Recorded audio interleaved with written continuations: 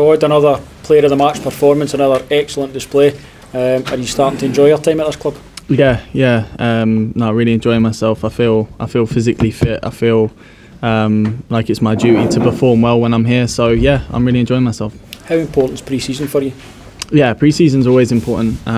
Important, obviously, I know the manager's looking at recruitment, but also important for us as individuals because, you know, to get some time off, I think is important, but also to put your body in a place where you're ready to start the season well. It's been an intense sort of first few months. How did you feel the sort of mental strain on that? Is it something that you think the whole squad could perhaps do with just that fresh break and start again for next season? Yeah, I think it's playing for Rangers. You've got a big responsibility. You know, the season's not gone how we want it to go, so you know it's important for us next year to be in a great position to change the outcome next year. In terms of goals, I mean, is that something you thought you had to add to your own game in sort of time knowledge and start to show that? Yeah. Listen, I can't come in here and say, you know, I'd planned to do that because I hadn't. But listen, goals is important. You know, I've always been comfortable in front of goal. I feel like, you know, when I get chances, I'll take them. So for me, it's important, especially here, to show that and to get some good numbers in terms of front of goal. Yeah. Talk us through that goal as well, Todd, because it was some strike.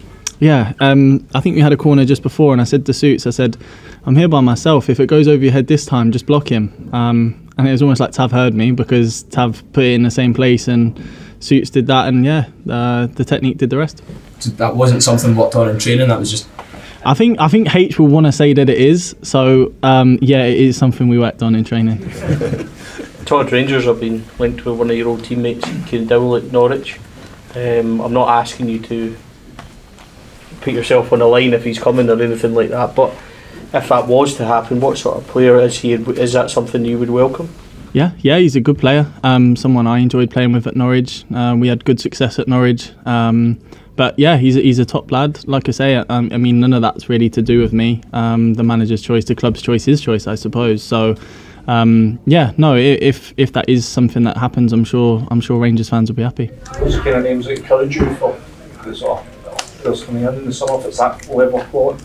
Yeah. I think, you know, in terms of recruitment and that as a player, it's kind of irrelevant because, you know, you've got a group of players in pre-season which are all fighting to be in the starting 11, and you know at the start of next season we've got everything to play for again. So you know the hunger in the dressing room is going to be real, and you know whoever comes in, whoever leaves, I think whoever's there playing for Rangers, it's important to know that you're fighting for your spot and fighting to win every game. What would you say to the guys from the Championship that perhaps have a chance to come up for Rangers, have a chance to come here and play some Scottish football, maybe not always looked at in the most favourable terms, but you really enjoyed it, so if other guys from that league have a chance, would you encourage it?